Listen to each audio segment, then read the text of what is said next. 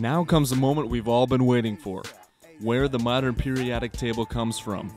While Mendeleev has gotten the credit for the creation of the modern table, there was a scientist who had similar work around the same time.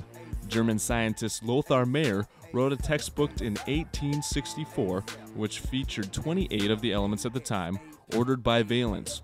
Meyer later came up with an extended table he gave to a colleague in 1868, but was a year late to be published in 1870, as Mendeleev's work was published in 1869. Also notable from 1864 was a table created by a scientist by the name of William Odling, whose table was remarkably similar to that of Mendeleev's. Odling didn't make much press, however, as he had a big part in trying to discredit John Newland's table. Dmitri Ivanovich Mendeleev, a Siberian-born Russian chemist, was the youngest of 17 children and is known for his periodic table, but has many accomplishments under his belt. I was fortunate enough to be able to swing an interview with this great man of science. Mr. Mendeleev, thanks for coming. Thanks for coming out here, and you're heralded as the father of the periodic table, and I'm kind of a big fan of the periodic table. Can I call you Daddy? Could maybe a hug? All right, okay. But well, let's get down to business. I'm gonna play hardball with you, Dmitri.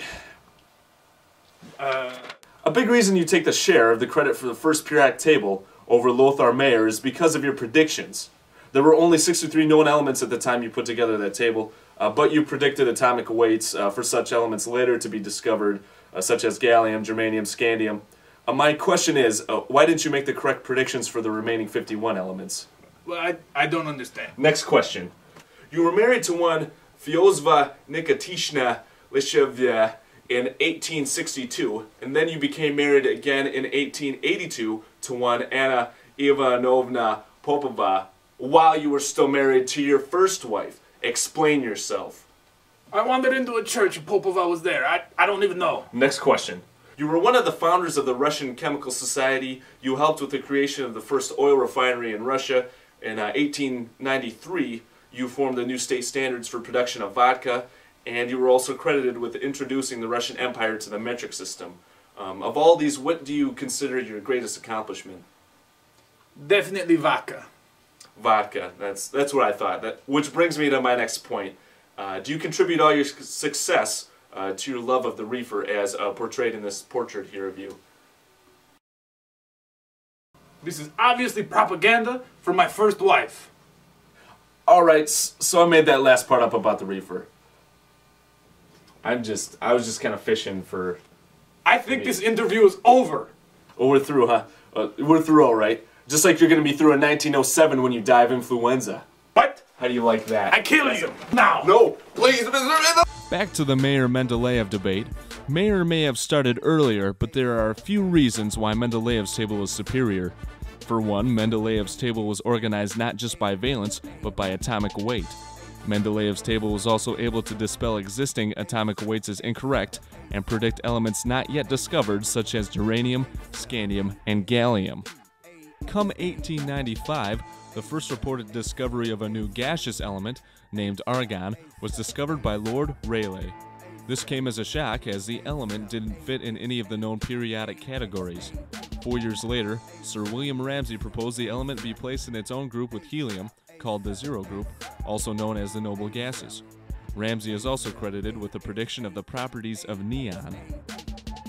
Although Mendeleev laid the brickwork, it wasn't until the 20th century that it was found out why the properties of the elements recur periodically. Ernest Rutherford, also known as the father of nuclear physics and a Nobel Prize winner, wrote a paper which led to the finding of nuclear charges in 1911. That same year, amateur physicist Antonius van den Broek, he was a real estate lawyer by trade, wrote 2 papers that proposed the atomic weight of an element was equal to the charge on the atom. This charge is what we now call the atomic number, the number in which the elements are organized on the periodic table. As 1913 came, Henry Moseley came with it, with his idea that the ordering of wavelengths of X-ray emissions of the elements coincided with the ordering of elements by atomic number. With the discovery of isotopes in the elements, it was found that the properties of elements varied periodically with atomic number rather than atomic weight being the basis, as Mendeleev, Mayer, and Adling had proposed.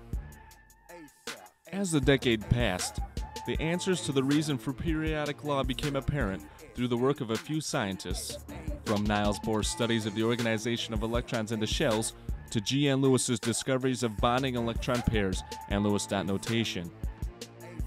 The last major changes to the periodic table to date came from another Nobel Prize-winning scientist, Glenn Seaborg. Seaborg discovered plutonium in 1940 and went on to discover elements 94 through 102. He also configured the table by placing the actinide series below the lanthanide series against the advice of fellow scientists. He won the Nobel Prize for Chemistry in 1951, and element 106, Seaborgium, was later named after him.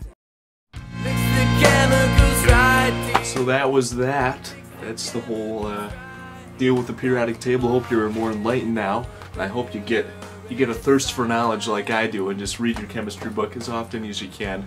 Well, and speaking of that, if you'll excuse me, I'm gonna just get back to this. So, see you later. Go ahead and let yourself out there.